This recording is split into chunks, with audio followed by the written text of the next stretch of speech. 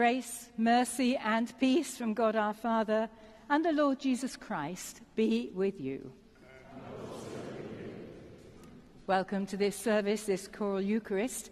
Welcome to our instrumentalists, and a special welcome to Dean Rogers Govender, who is Dean of Manchester, who will be preaching today. Do visit the exhibition, Global Images of Christ and Faith, here. There are 2 weeks left to see it. Tomorrow is National Anti-Slavery Day, and you can see in front of me 47 woolen chains on the altar, which were crocheted by the Mothers' Union. There are 47 because in 2020 there were 47 people in Cheshire who consented for their case to be referred to the police under the National Referral Mechanism. There were many more rescued from slavery, but they chose not to take their case to the police. I'm wearing a crocheted chain here of 47 links as a symbol in prayerful recognition of our local situation. And although chains maybe are somewhat outdated, I hope it raises awareness so that we can be prayerfully aware of those unseen and unheard around us. The nation continues to be in shock at the recent death of the MP, David Amos. So we hold the family, the constituents, and the nation in our prayers during this service. Now we pray for the children and leaders before they leave. Loving God, bless the young people and leaders today as they talk together and learn more about your love. In the name of Jesus Christ, Amen.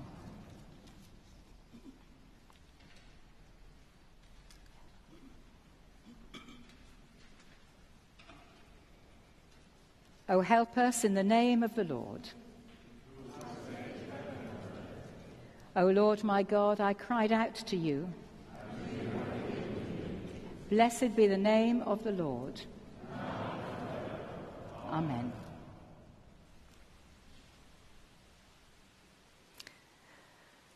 Christ himself bore our sins in his body on the cross, so that, free from sin, we might live for righteousness. By his wounds we have been healed. Let us then confess our sins. Friend of sinners, you bring hope in our despair. Lord, have mercy. Healer of the sick, you give strength in our weakness. Christ, have mercy. Destroyer of sin. May the God of love and power forgive you and free you from your sins, heal and strengthen you by his Spirit, and raise you to new life in Christ our Lord. Amen.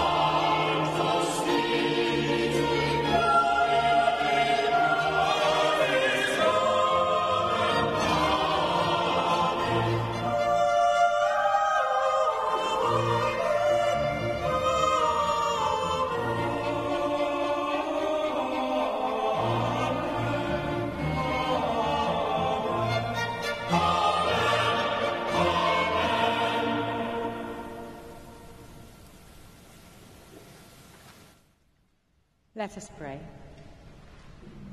God, the giver of life, the joys of eternal life, through Jesus Christ, your Son, our Lord, who is alive and reigns with you in the unity of the Holy Spirit, one God, now and forever. Amen.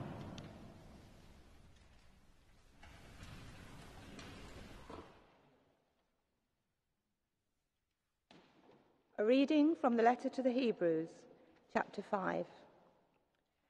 Every high priest chosen from among mortals is put in charge of things pertaining to God on their behalf, to offer gifts and sacrifices for sins. He is able to deal gently with the ignorant and wayward, since he himself is subject to weakness. And because of this, he must offer sacrifice for his own sins, as well as for those of the people. And one does not presume to take this honor, but takes it only when called by God, just as Aaron was. So also Christ did not glorify himself in becoming a high priest, but was appointed by the one who said to him, "You are my son, today I have begotten you," as he says also in another place, "You are a priest forever, according to the order of Melchizedek." In the days of his flesh, Jesus offered up prayers and supplications with loud cries and tears to the one who was able to save him from death. And he was heard because of his reverent submission. Although he was a son, he learned obedience through what he suffered. And having been made perfect, he became the source of eternal salvation for all who obey him, having been designated by God a high priest according to the order of Melchizedek. This is the word of the Lord.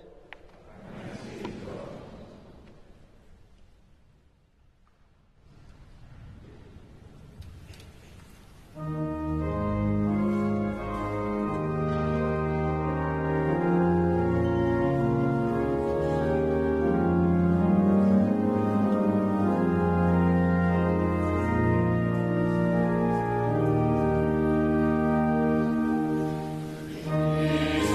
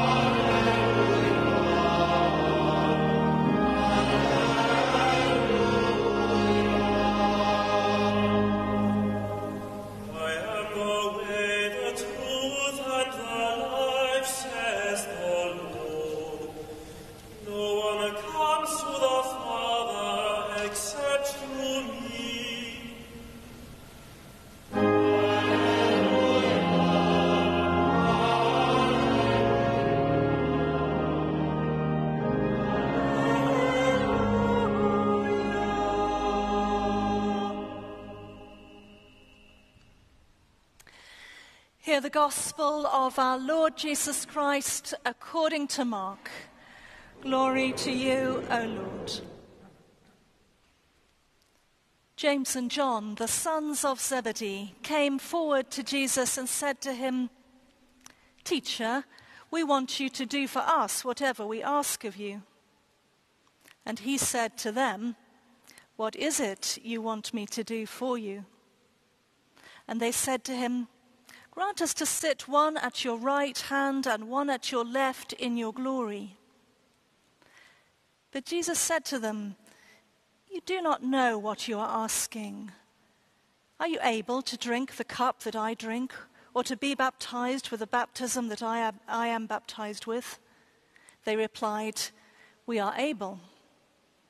Then Jesus said to them, "The cup that I drink you will drink, and with the baptism with which I am baptized, you will be baptized.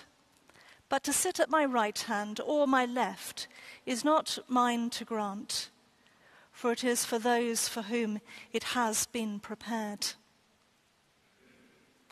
When the 10 heard this, they began to be angry with James and John. So Jesus called them and said to them, "You know that among the Gentiles, those whom they recognize as their rulers lord it over them, and their great ones are tyrants over them. But it is not so among you. But whoever wishes to become great among you must be your servant, and whoever wishes to be first among you must be slave of all. For the Son of Man came not to be served, but to serve, and to give his life as a ransom for many." This is the gospel of the Lord. Praise.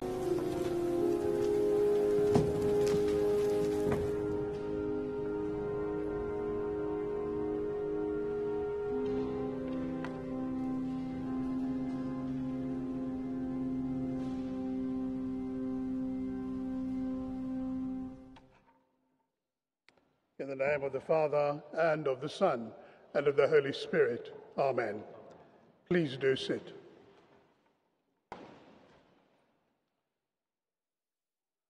Thank you, Mr. Dean, for inviting me to preach here in your cathedral, and I bring you very warm greetings from your friends just down the road in Manchester, from Manchester Cathedral. And it's really wonderful to hear such fab music this morning. Really great treat. Thank you very much indeed. I often get asked, how long have I been the Dean of Manchester? And often say just a few years. In fact, I started my ministry at the cathedral 16 years ago. I mention that because 16 years hence, I'm still the only Dean of colour in the Church of England amongst our 42 cathedrals. I begin there. That gives you some idea of the inability of our church to move forward when we are tackling issues of racism and slavery. Slavery and its companion racism go together. And tomorrow, as we observe Anti-Slavery Day, we must not forget that it was the transatlantic slave trade especially that gave rise to racism in its many horrible forms. I myself am South African by birth, having lived in this country for the past 21 years with my family. And I can share with you numerous accounts of racism, discrimination, modern slavery in all of its exploitative forms, and I think you would be horrified if I shared them with you. The reality is that racism and slavery in its modern forms are still very much with us.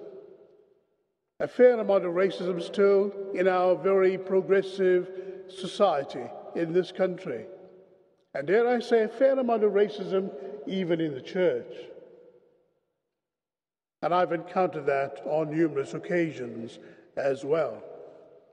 As we think about Anti-Slavery Day this year, we know that slavery is about trafficking, vulnerable people, and exploiting them, usually for profit.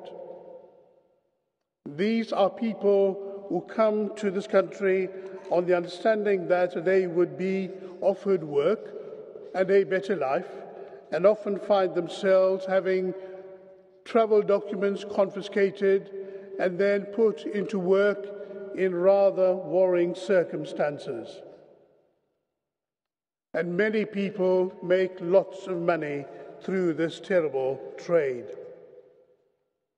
Victims are forced, coerced, deceived into exploitation.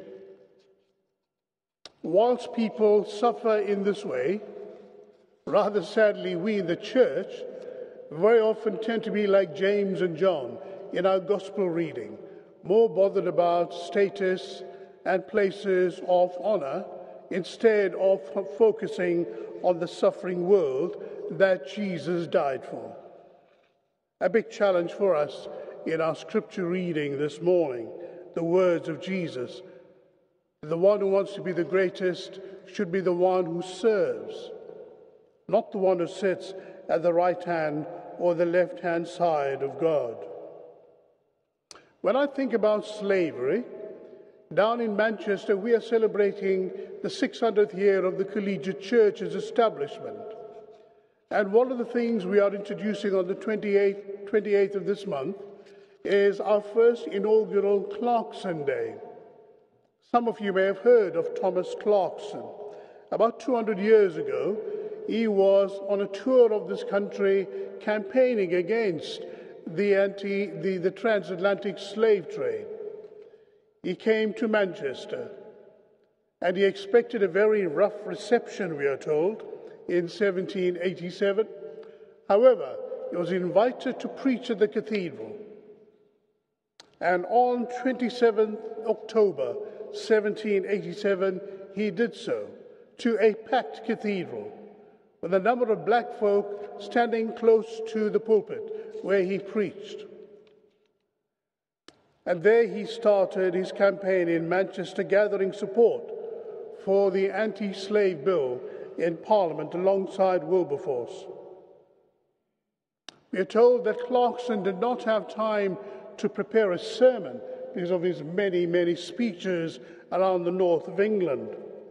However, he chose the passage from Exodus chapter 23 and verse 9, where we read about, "Thou shalt not oppress a stranger, for ye know the heart of a stranger, seeing that ye were strangers in Egypt." And essentially what Thomas Clarkson preached about was that black folk who were being sold from Africa around the world as slaves were strangers, and we ought to have a very special concern for them, just as God called the people of Israel to do during the time of Moses. Thomas Clarkson said this when he came to the cathedral: "It was so full that I could scarcely get to my place, for notice had been given, though I knew nothing of it, that such a discourse would be delivered. I was surprised also to find a great crowd of black people standing around the pulpit. There might have been 40 or 50 of them." And so he preached his sermon about not oppressing the stranger in our midst. By that he was referring to black slaves, African slaves, who were being sold around the world, especially to the United States. And of course, a fair number of those folk were being sold and transported through the ports of our country here.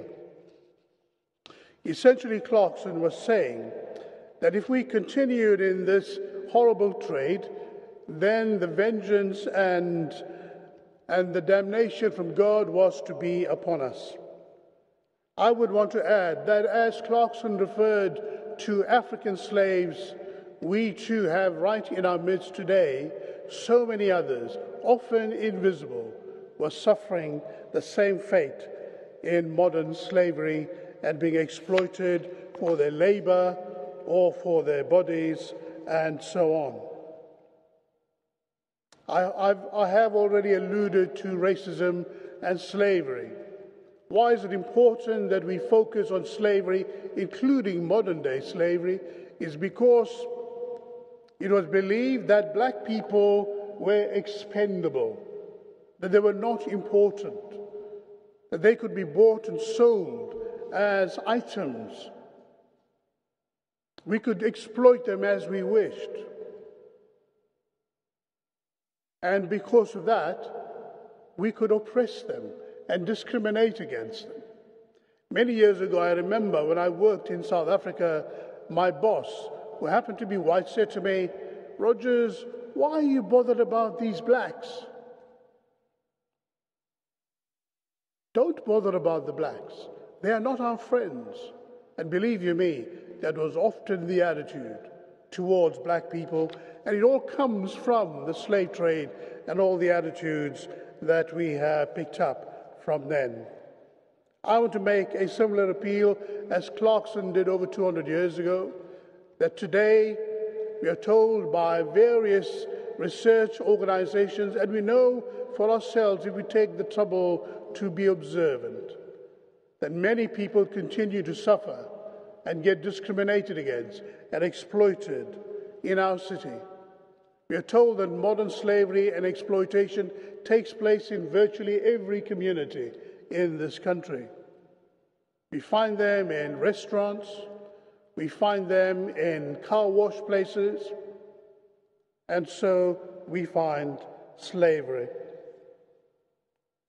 It was Richard Rohr, one of my favorite writers, Christian writers, who said these words, and something for us as Christians to take note of. He said in one of his books, "Christianity is a lifestyle, a way of being in the world that is simple, non-violent, shared and loving. However, we made it into an established religion and all that goes with that, and avoided the lifestyle change itself. One could be warlike, greedy, racist, selfish, and vain in most of Christian history, and still believe that Jesus is one's personal Lord and Savior. The world has no time for such silliness anymore. The suffering on earth is too great." I would want to add, the suffering of slaves in years gone by, and the effects of that is still with us today, and the suffering of many in our modern slave conditions is just as bad. And so today's service, focusing on these beautiful works of art by the Mothers' Union, reminding us of the many cases here in this city. And the Mothers' Union in Manchester have done something very similar. We have a great big hanging like that in the cathedral installed 2 days ago, a reminder to us of what goes on in our cities. Folks, we need to be observant. We need to stop and do something about modern slavery and racism. We cannot turn a blind eye. We've got to stop and take note, and we've got to do something about it. Thomas Clarkson spoke very much about the stranger in our midst. Jesus said, did he not? "When I was hungry, you fed me. When I was naked, you clothed me. When I was a stranger, you welcomed me." Matthew 25. The words of our Lord teaching us about the strangers in our midst. Those who suffer the effects of modern slavery are the strangers in our midst. We ought to reach out to them and welcome them and do something about their plight and not allow them to be exploited. When you go to the car wash next time, take note of the person washing your car. Are they here legitimately? Are they being exploited? Are we just going because it's a cheap car wash? Things for us to take note of. Let me end by telling you a little story. A man was asked to paint a boat for somebody, to be paid to do the job, and the man who owned the boat went off and left him to do the job. The man went off on a business trip. Whilst he was there, he heard from his children that they had taken the boat for for a ride into the lake where they lived. And this man was very, very worried about his children. So he rushed back home and inquired whether they were all right.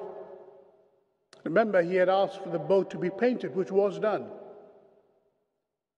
And the kids were all fine. When he looked at the boat on careful examination, knowing that the boat also had a hole on one end, he went and looked and found that the hole in the boat was repaired. And he was quite surprised. And so he went to the man whom he had asked to paint the boat and said, "Thank you so much for what you had done. Please accept this extra payment." And the man said, "For what?" He said, "Well, I asked you to paint the boat for me, but I noticed that you also repaired the boat, the hole that was in the boat. My children had taken it out for a ride. Had you not repaired the hole, they would have drowned." And I think the point of the story is simply this. As Christians, we often do certain things as taught in our faith. When do we actually take the time to do something more? Are we simply painting boats, or are we also repairing the holes as well, wherever we find it, in our society, in our communities, in the life of the church? As we observe Modern Slavery Day tomorrow, Anti-Slavery Day tomorrow, remember the words of Clarkson. Remember the words of the Lord in Exodus. Remember the words of Jesus. "When I was a stranger, did you welcome me?" In the name of the Father, and of the Son, and of the Holy Spirit. Amen.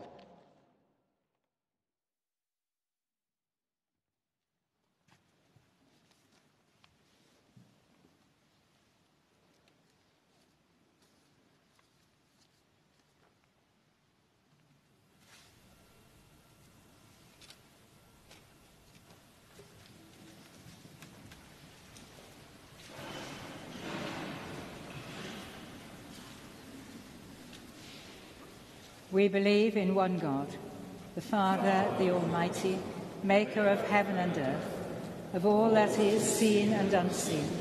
We believe in one Lord Jesus Christ, the only Son of God, eternally begotten of the Father, God from God, light from light, true God from true God, begotten, not made, of one being with the Father.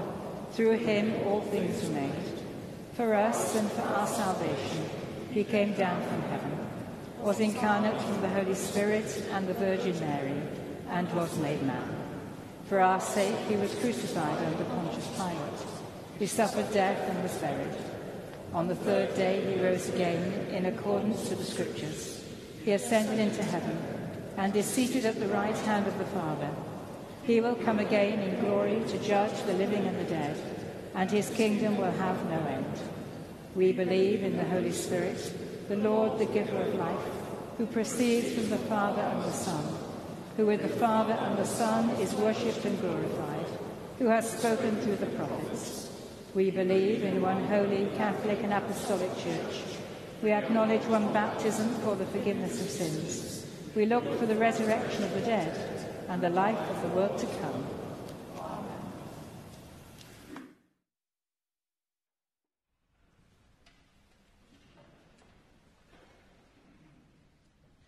In the power of the Spirit and in union with Christ, let us pray to the Father.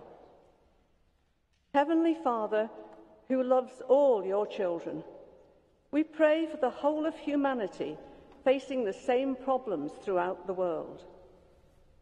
Show us how to live in peace with one another, with other human beings of every colour, class, gender, sexuality and ability, and welcome the stranger at our door. Work for the general good, and let us not destroy the beautiful world of plants and animals that you have given us. Lord, in your mercy. We pray for the forthcoming climate change conference in Glasgow, for real communication and commitment to change. Lead and guide us, Lord, away from selfishness and greed, and towards cooperation and shared resources. Let us be doers of your word, not hearers only, and lead us to actions that will reverse the damage already done to our world before it's too late. Lord, in your mercy. We pray for the family and friends of MP Sir David Amos, murdered while carrying out his job as a representative of his constituents.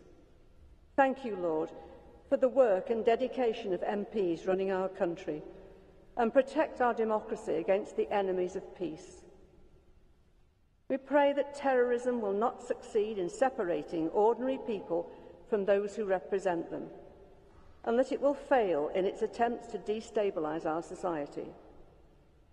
Let us not be afraid to welcome the stranger among us. Lord, in your mercy.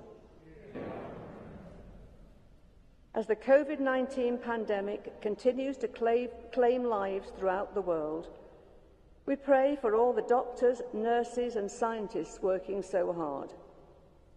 We pray for all the people on hospital waiting lists, as well as for the ongoing vaccination programme.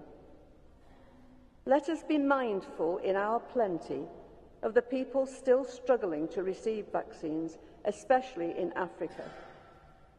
Let us share what we have with the stranger in need and enable the whole world to benefit from the skill and expertise of the researchers. Lord, in your mercy. We pray for those suffering injustice all over the world, especially in this country, those seeking asylum, who are enslaved, families struggling on low incomes, and for all who work to alleviate suffering, especially in our links in Russia, India and Chester. You have chosen us to represent you on earth in all our various ministries. Give us grace, energy and resources to help other people wherever you place us as we minister to the stranger in our midst. Lord, you'll put an end to the uncertainty of her situation and let her come home. And we ask your blessing on all those whose endurance is stretched to its limits. Healing God, be with all who suffer in body, mind and spirit. We ask this morning especially for your healing for Christine Linklater and Edna DeLuce. Give them courage and hope in their troubles, and bring them the joy of your salvation. Lord, in your mercy. With all the saints in heaven, we look for the resurrection of the body and eternal life with you. Be with all who sit in vigil with the dying, and hear us as we remember those who have died recently, especially Ken Slatter. Grant us with them a share in your kingdom. Lord, in your mercy. Merciful Father, accept these prayers for the sake of your Son, our Saviour, Jesus Christ. Amen.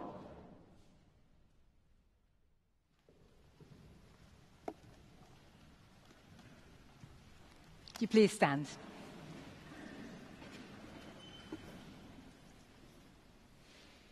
God calls us to peace. Christ calls us to be God's people. The peace of the Lord be always with you. Just offer one another a sign of peace.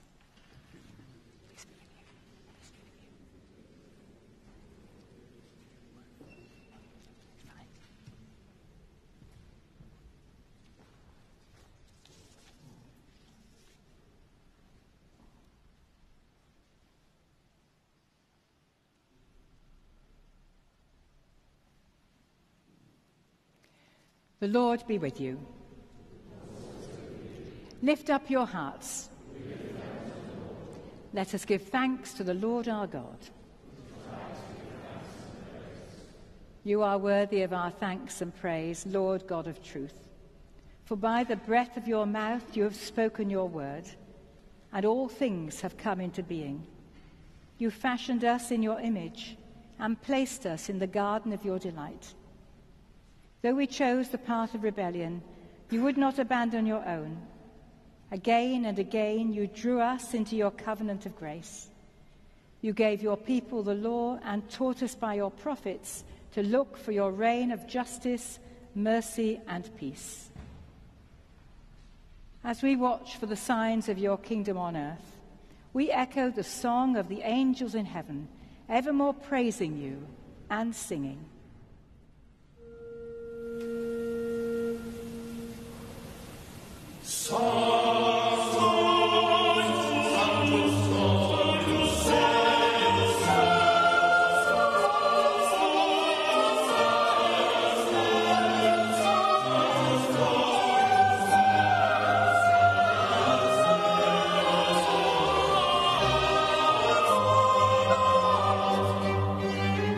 Praise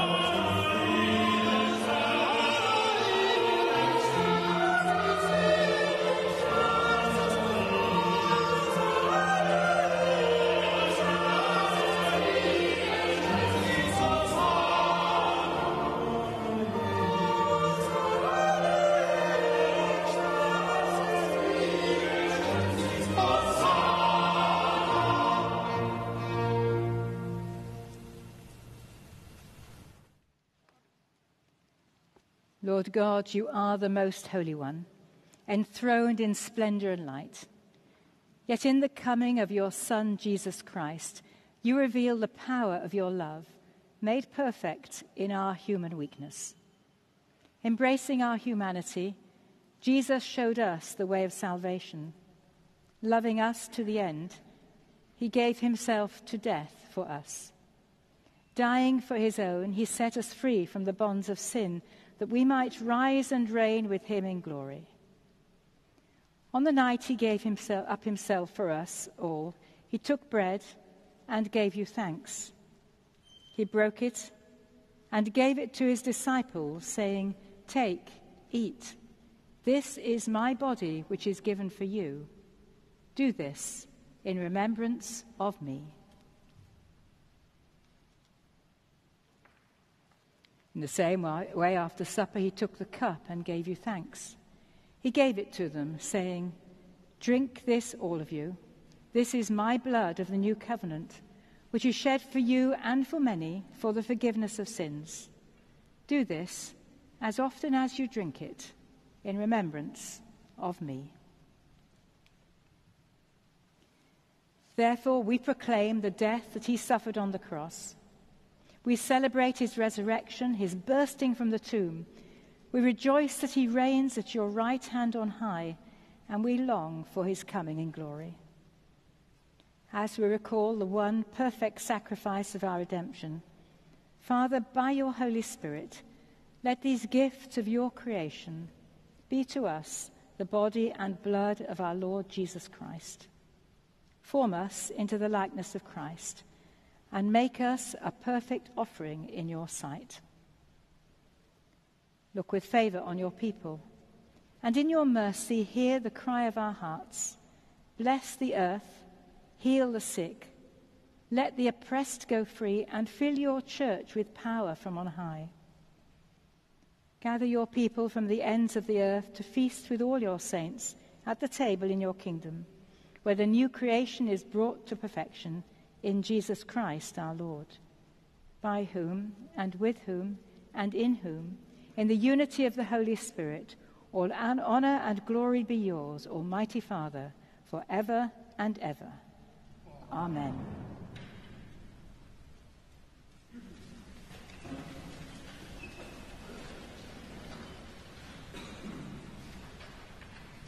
Gathering our prayers and praises into one, as our Saviour taught us, so we pray. Our Father in heaven, hallowed be your name. Your kingdom come, your will be done on earth as in heaven. Give us today our daily bread.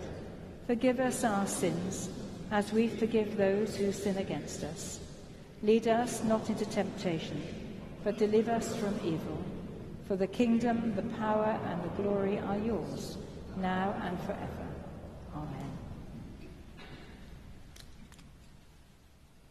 Every time we eat this bread and drink this cup, we proclaim the Lord's death till he comes. God's holy gifts for God's holy people. Jesus Christ is holy. Jesus Christ is Lord. To the glory of God the Father. Amen.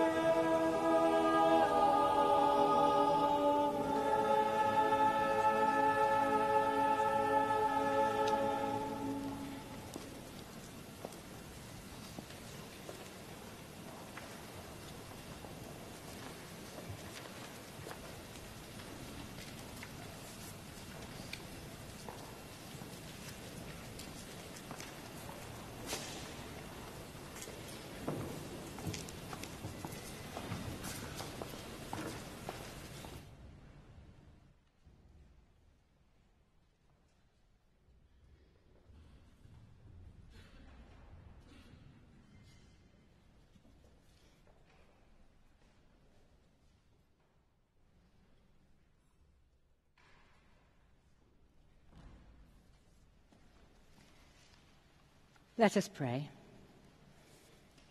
God our Father, whose Son, the light unfailing, has come from heaven to deliver the world from the darkness of ignorance, let these holy mysteries open the eyes of our understanding, that we may know the way of life and walk in it without stumbling. Through Jesus Christ our Lord. Amen. And just before we finish the service, you might have noticed that there is an installation outside the west door by Jeremy Turner from the Chester University. That's an installation leading up to COP26, which was mentioned in our prayers. The purpose is to challenge us as to what we do with our waste materials. It's made of sustainable materials, and it says to us, as you look through it at the west doors, so what are we doing to help preserve our world, the world that God has placed us in? So I invite you to look at it and be challenged and to consider your own role in this world. Would you like to stand for the blessing?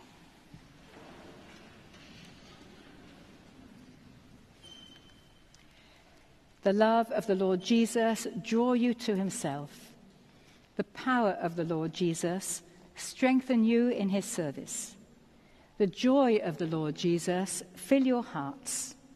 And the blessing of God Almighty, the Father, the Son, and the Holy Spirit be among you and remain with you always. Amen. Go in peace to love and serve the Lord. In the name of Christ. Amen.